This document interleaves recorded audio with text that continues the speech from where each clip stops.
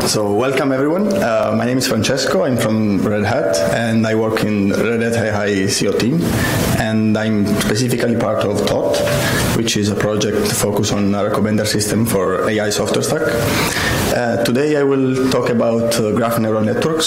So this is a different type from the traditional one because they focus on a specific structured data, which are the graph.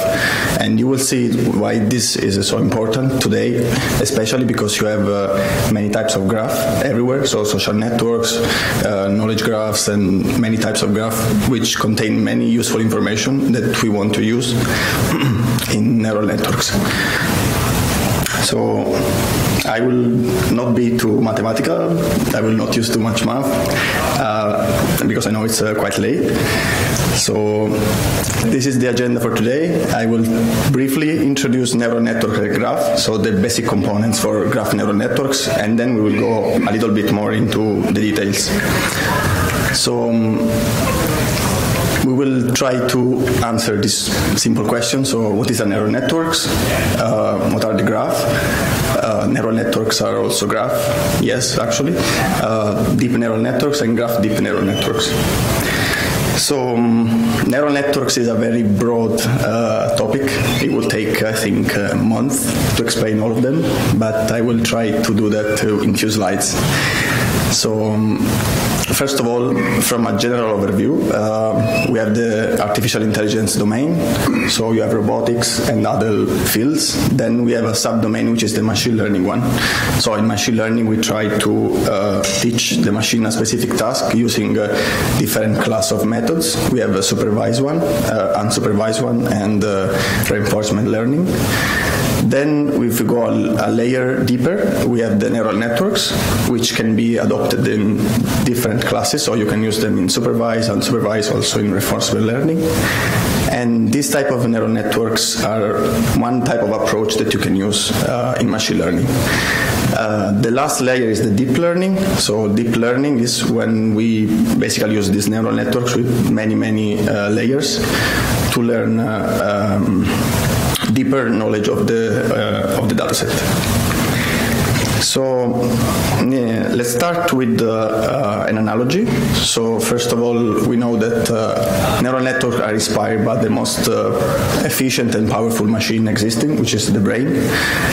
Here we see on the right corner, on the right corner, that you have dendritis, which is basically receiving some signals, and this goes into the cell body, which is processing the signals, and the output is sent to the other neurons.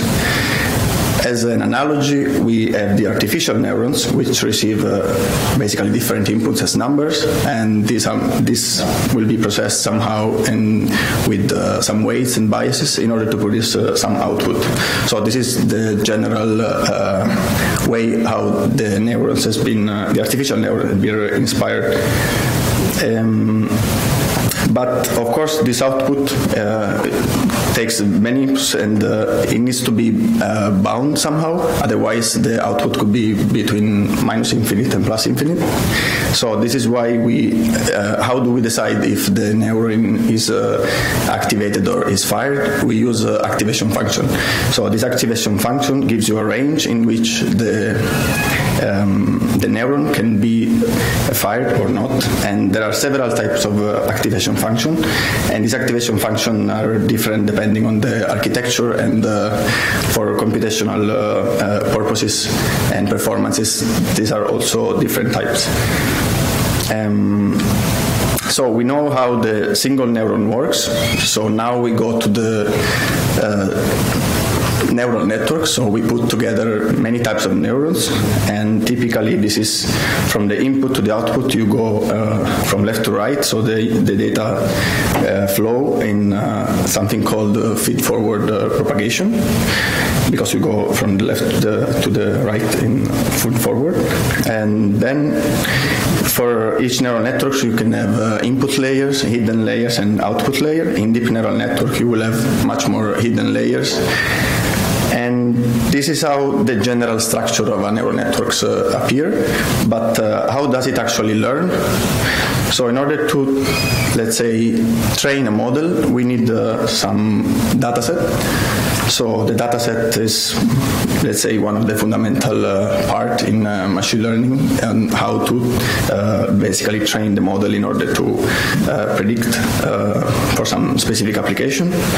Then we need an algorithm able to give you the, let's say, the weights and the biases, and how do we quantify if the algorithm is getting to the right performances. We define a cost function, and we minimize this cost function using an algorithm, which is typically the gradient descent. This is a very simple way to explain how they work. So of course, in practice, there are more complex things to consider. There are hyperparameters, there is learning rates, and other issues that you need to deal with when you train a model. But this is, for the sake of this talk, this is just what we need to know at the moment. And just to give you a little comparison again with the brain, we know that artificial neural networks are different from the brain in the sense that in terms of size, it's said that the brain is around 300,000 trillion of neurons. But artificial neural networks has much less because of computational purposes and limitation of the machines. In terms of speed, the neural networks, the artificial ones, are, of course, depending on the power that you have of your machine, while the one of the brain depends on the age, on the gender, or many other factors. The training algorithm for the neural networks, for the artificial neurons, are the gradient descent, while for the brain we still don't know, actually. The power consumption for the brain is quite low, but for artificial neural network actually depends. You can have training models using many GPUs and many machines, so this is quite demanding in terms of power. The field of application, the artificial neural networks are focused on a specific task, while the brain can actually deal with many tasks and can learn very easily other things. And regarding the signals, as we saw at the beginning, the comparison, the analogy between the two, they act more or less in a similar way. But this is just to show that we are still far from mimic the behavior of the brain, but we are closing the gap. We will close the gap in the future, probably. So I show just a simple neural architecture until now, but nowadays we have many types of architectures. I will not go through all of them, but I will show you some very famous and most used one for many applications like image recognition or natural language processing. This is convolutional networks. Convolutional networks are used to extract local features that can be common to across all the data set, and typically they work very well for different tasks. Of course, sometimes they can also fail. For example, like in this case. There are other type of architecture like recurrent neural networks, which are used for basically for when we need to have loops in the neurons that will mimic how to have some memory in the neural network. So to remember some context, this is important, especially for application with machine translation and text in general. So I will stop here related regarding the neural networks. We could go ahead, but this is what we need to know until now. So now we will move to the graph part. So the graphs are basically spread in many or almost all sectors. We can find some example with graphs. In general, what is a graph? A graph is a type of data structure which is made by nodes and edges. These nodes could contain entities or some specific object, and edges will represent instead the connection between these nodes or these entities. There are many types of graphs that we can classify in different ways. For example, we have direct and indirect graphs. So indirect graph can be basically traversed in many directions, while the direct graph will follow a precise path. The graph can be weighted or labeled, so you can have several type of numbers, or you can have strings, but in general they can be very different, and the approach to work on this graph can be also quite complex and different with respect to the simple ones. They can be planar or non-planar. If we put basically a graph on the plane on a 2D space, you can see that the edges are not crossing. Then in that case, it's a planar graph. Otherwise, it's a non-planar graph. The graphs can be dense or sparse. Dense is basically depending on the ratio between the number of edges and the vertices. Homogeneous and heterogeneous if the type of nodes and vertices and edges are similar. Static or dynamic if the graph is actually changing in time. For example, if it's for a social network, the graph is dynamic because it's changing in time. But how do we deal with this graph in computational words? So there are some type of matrices. This is very simple math. So we consider 3 nodes, for example, and we can construct these matrices, this matrix that basically map how the nodes are connected between each other. You can easily identify how many edges and which edges are connected between the nodes. The degree matrix is a diagonal matrix. I show here as a single vector, but you can see that basically it tells you how many edges are for each node. And there is another matrix well known that is used especially in dealing with graphs, and this is basically the difference between the diagonal matrix and the adjacency matrix that I showed before. And this is a list of examples. So graphs, we can find graphs basically everywhere. And in natural language processing, social network, you can see that they cover almost every type of sector. And this type of data are produced in many companies. So this is very important. And this is a problem that we need to deal with.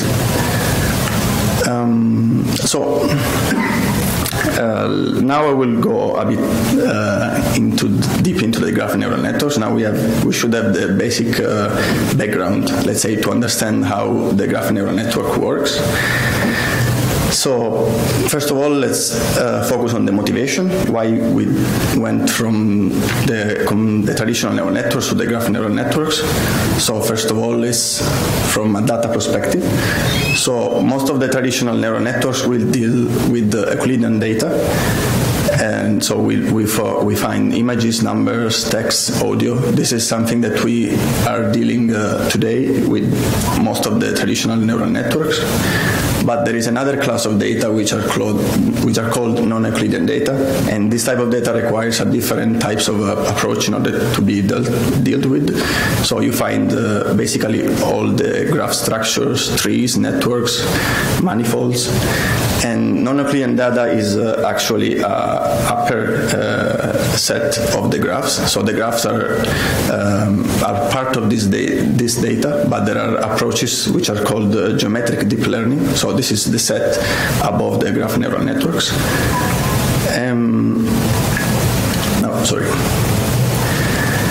The second reason is related to the graph embeddings. So there are typically 3 approaches that you can use in order to embed networks. So embedding networks means to move from the graph, basically from the nodes, from the edges, to a 2-dimensional vector. And once you move to the 2-dimensional vector, you can basically apply all the other conventional neural networks. But what the graph want to do is to basically use these representational networks, and most of the new neural networks are basically based on the graph embeddings. And the third reason is basically related to the human brain. So we want to go we want to get a step closer to mimic what the brain is going to do. So we need to start to deal with these types of data.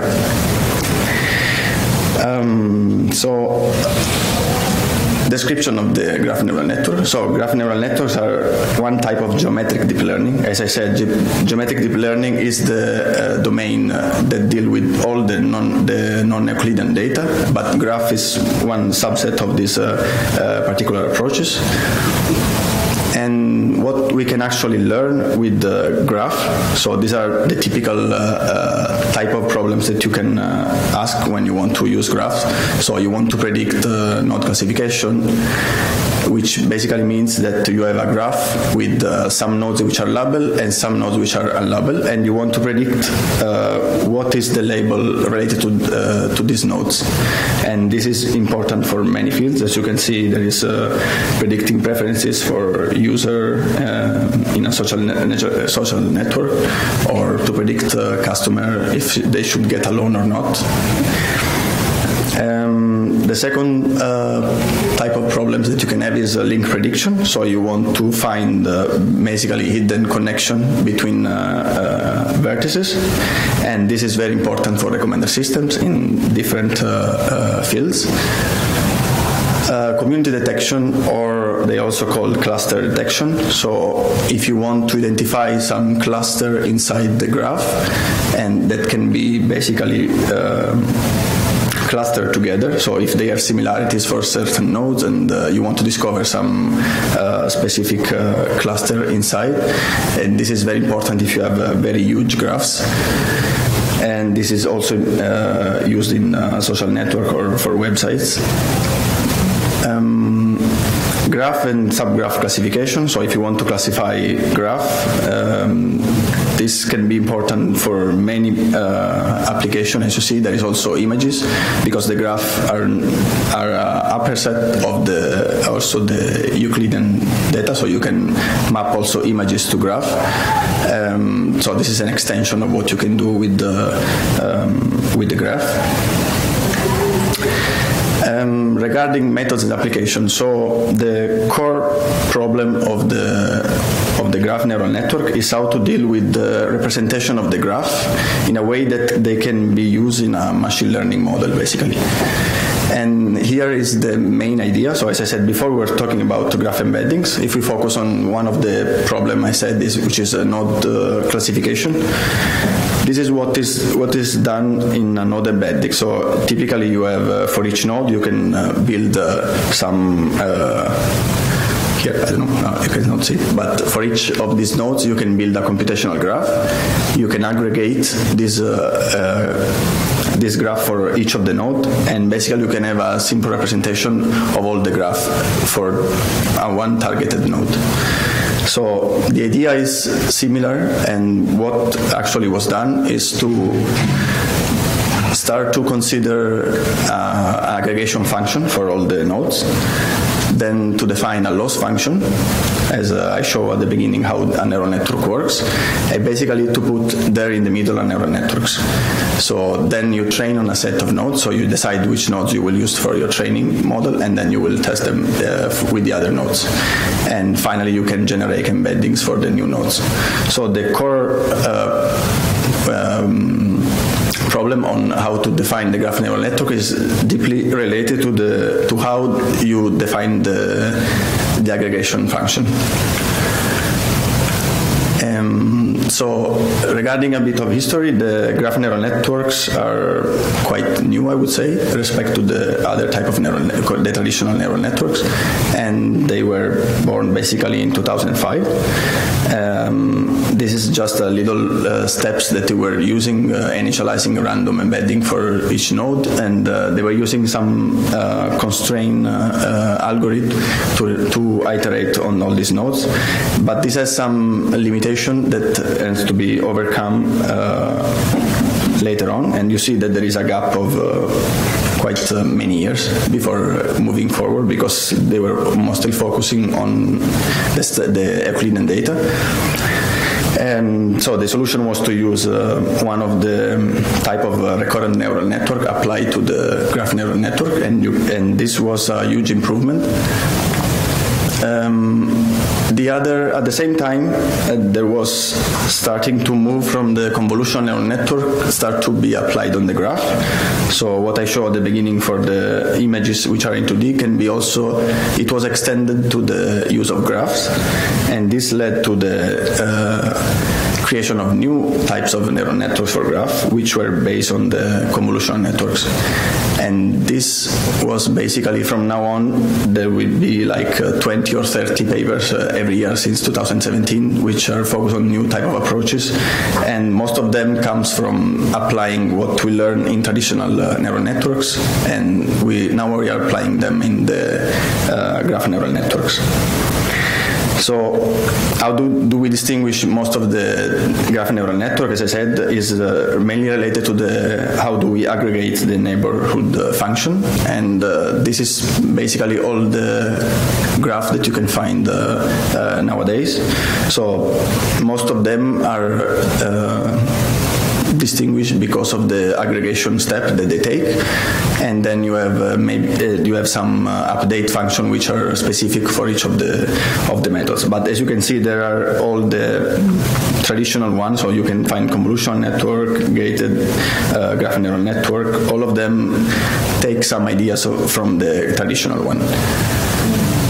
And regarding the application of the graph neural network, well, they can be applied almost in all the domain that we saw for the traditional one. The advantage is that we have the use of graph, which have a semantic relationship between the nodes and can give much more information in the representation. So you can see here, for example, how you can deal with the images in the graphs. Text in almost every field, in labeling, neural machine translation, they start to be applied almost in all the domain that you have in traditional ones. Physics, so here is very important, especially for the type of, because here the data are especially graphs for molecules and all that is related with biology. And also in combinatorial optimization, they were used with the salesman problem. They are start to try to use also the graph neural networks, and on knowledge graph and graph generation. Related to this is the last point. So what are the issues at the moment? And we can see that there are some related to the structure. So we cannot use the same number of layers, for example, for the graph convolutional network applied to the graph neural networks, because there are some problem with oversmoothing, and this needs to be dealt with other type of neural networks. Scalability, there is not just a generalization for in the scale of the let's say new type of graph which deal with very big sizes. Heterogeneity, so most of the graph neural networks are based on the assumption that the graphs are homogeneous, so that you have similar type of nodes and similar type of edges. There's still a big open point in research is the dynamic graph, how to deal with graphs which change in time. Interpretability, which is also something that we are dealing with the traditional neural network, and there is still not a consistent theoretical framework, so there is not a precise way to say that we have to use this kind of neural networks on some specific application. So conclusion, graphs are basically spread everywhere. We can find data based on graph in every application. We can use graph also with machine learning, and they can be applied in many tasks. We are taking a little step closer to mimic the human brain, and there are still some open points which are open in research at the moment. And that's it. Thank you.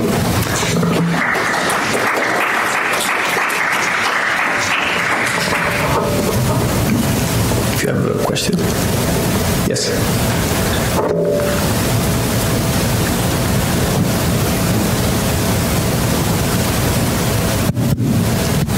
Yeah, but really nice talk. But I had a question regarding training the neural net.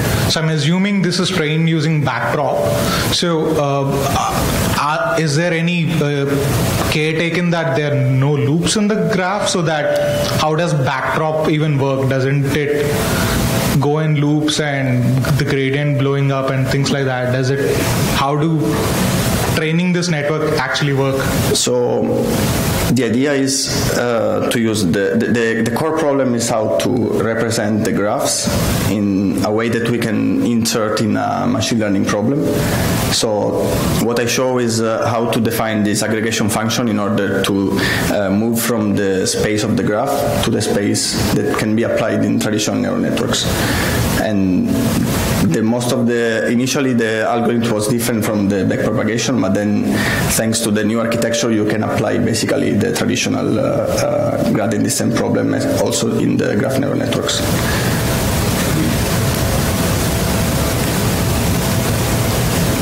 You assume that there are no loops in the graph as such? You assume that? There are no loops as in while you're... What do you mean there are no loops? As in the entire network, is there any loop inside the... Like, it's a graph, right? Do you ensure that there are no cycles in the graph? Well, there are, of course, some of the graph are... some of the assumption is that the graph can be like... homogeneous and there are no cycle inside the graph. So there are still some limitation, of course, for some type of graph. So there is this assumption still that needs to be dealt with.